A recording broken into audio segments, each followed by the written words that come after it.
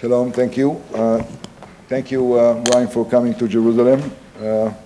We have just finished an excellent and fruitful meeting with the Special Envoy, Mr. Brian Hook.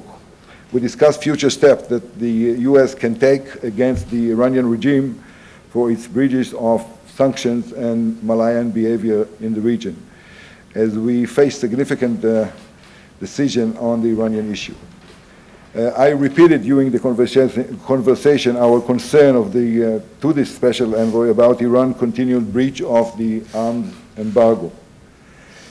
Iranian activities continue to support and arm proxies in the region. They cause instability and insecurity in the region, including Hamas, Hezbollah, and others.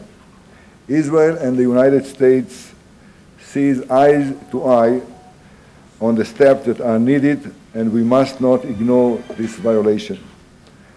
Our good meeting, I think, it also reflects the depth and the nature and the quality of the excellent special relationship between Israel and the United States. I will simply say that we are on the same page in this issue. We are in full support of the embargo resolution tabled by the United States, and we cannot accept a situation where we are not extending this embargo.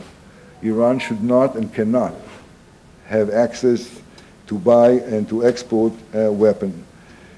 So I would like to take the opportunity to thank the administration for their approach to the Iranian as a whole, considering the nuclear program and the embargo, to thanks to the special envoy, Brian Hook, for his determination and the fact that he is dedicating himself to an important issue for the state of Israel. Thank you, Brian. Thank you, Minister Ashkenazi. We had a very good meeting together and discussed a number of issues, Iran obviously, but also some other issues that are of common interest. I also want to applaud the decision to promote Alon Ushpiz to Director General. He's somebody that I've been working with for 3.5 years, and he's a very special diplomat. He's very good, and very glad to see him in a position of leadership. Thank you very much. I'm glad that even overseas they... He's got a fan club. He has a good fan club in the United States. I think I'm the captain of it. So I think, as Minister Ashkenazi said, we see eye to eye on the need for the Security Council to extend the arms embargo on Iran. I was the lead negotiator of Resolution 1747 in 2007, which put into place the arms embargo prohibiting Iran from exporting weapons. And then a few years later, that embargo was enhanced, forbidding member states of the United Nations from selling weapons to the Islamic Republic. So we have an arms embargo that has been in place for 13 years. And because we're dealing with the Iranian regime, we're dealing with the world's leading state sponsor of terrorism and anti-Semitism. And so when we are looking over the horizon, in only 4 short months, Iran will be in a position to purchase fighter jets, attack helicopters, submarines, large caliber artillery, missiles of various ranges, warships.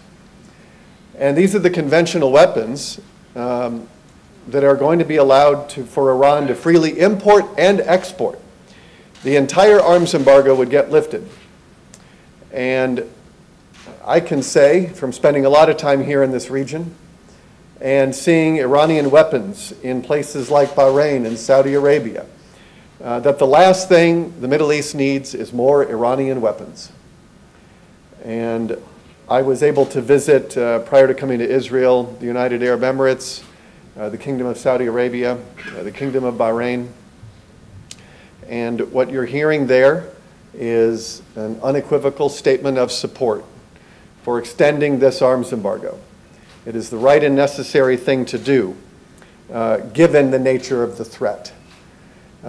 If you look at Iran's behavior from the time that the Iran nuclear deal was concluded.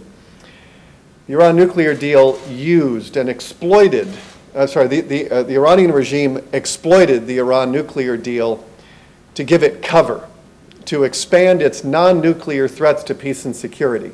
And so they increased their ballistic missile testing, which prior to the Iran nuclear deal was prohibited. Iran increased its space launch vehicle tests. It expanded its regional aggression. And during the Iran nuclear deal, you had people in the Iranian government who were bragging that they owned Baghdad and Damascus and Lebanon and in Beirut.